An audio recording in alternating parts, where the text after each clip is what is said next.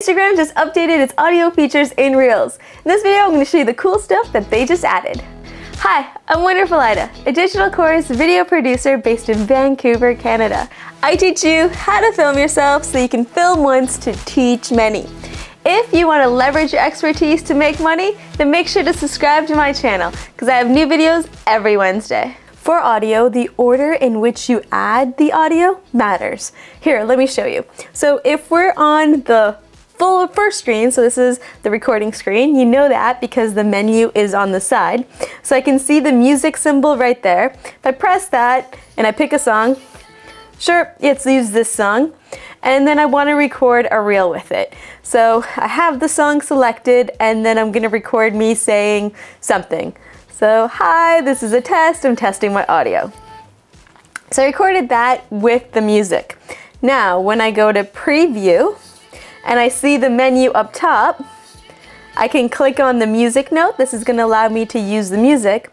So what it's going to do is it's going to allow me to reduce the music audio and then increase the audio from the camera. But because I had the music as part of it, it's still gonna have that music appear in the background. It's gonna blend the two. So if you want to include like your voice and you want to include music, it's best not to add the music in the first screen. The only time you want to add music in this home screen, so when the menu is on the side, is if you want to use that music only.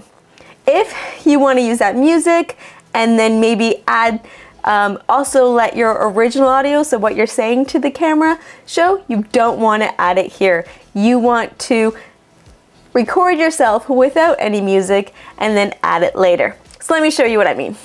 So here, I'm just going to record myself. So, hi, this is how I record myself. I think my voice cracked there. Anyways, let's keep going. So go to preview. I'm going to press preview on the bottom. And you see that the menu is now on the top.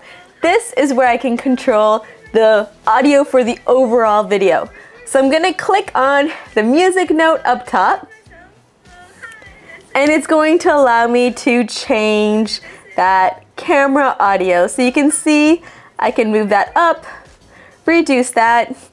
And down here is where I can add additional things. So what I'm able to do is add music. So let's add that song. Gonna increase my camera audio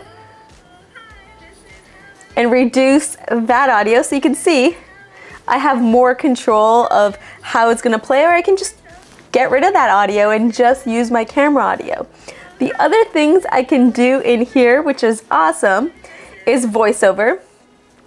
When I record voiceover, all I have to do is put that white line. So you see the white line? I can put my hold my finger down on it and move it anywhere in my timeline that I want to add it. So say for example, I want to start a voiceover right there. I press the red record button and I can record voiceover on top of it. So I can preview it by pressing the play button.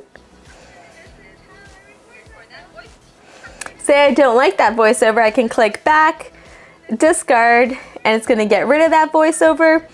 So let's say, for example, I'm going to record it right at the beginning to replace it.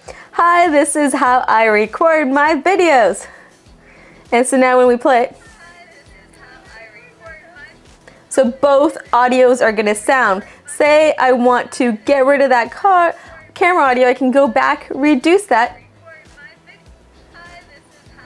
and then I can choose which audio I want to play. So I can have full control over the voiceover, which is awesome. This is a brand new feature, which is really cool. So let's keep the original camera voice audio. So there we go. We can add a little bit of that music. By adding a little bit of the music, you're allowing your video to show up in the search for that music track, which helps you with trending audios and just show up with trending audios. And then the last thing, the coolest thing, is the sound effects.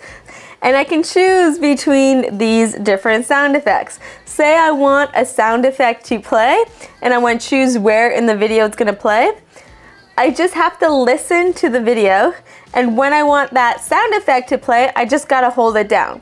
So let's say I wanted to play at the beginning. I'm just gonna wait till it goes to the beginning. And it's gonna play that sound effect. If you know you wanna play it at the beginning, so I'm gonna pause this, I can put the white cursor exactly where I want it to play. And let's do a nope. So now if I play that, you can see both of those sound effects. If I want to get rid of a sound effect, I can just press the back button. But when you get rid of sound effects, it's gonna delete them in the order that you applied them.